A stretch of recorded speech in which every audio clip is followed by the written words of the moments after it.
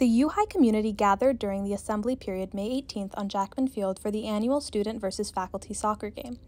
Both teams contained a wide range of experience levels, though many student and faculty soccer players were present. Before the game, sophomore George Stacker, a member of the boys' soccer team who was not in the game, was excited to see his fellow teammates play. Oh yeah, I love seeing my teammates play. Watching them out there is a lot of fun.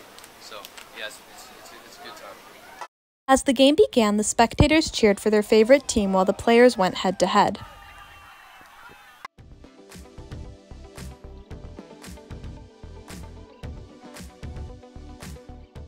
Though it was competitive, the players also had fun throughout the match. Juniors Brandon Chang and Brandon Jones were enjoying being able to work together. Okay, sorry. This was a very entertaining game. I'm looking forward to the second half. They can't hold the BJs. Yeah, they can't hold the Brandons. Hey, as you can see, we have quite the turnout. Yeah. Thank you to the Lab School community.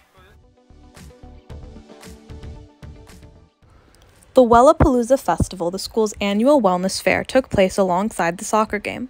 Wellapalooza's health and wellness-related activities and games included massage chairs for students, guided meditation, and healthy snacks.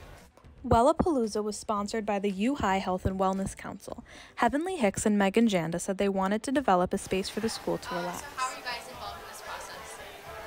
We're actually both on the Wellness Council. We'd also like to credit Dr. Cunningham, who was away at her daughter's college graduation, so she couldn't be here.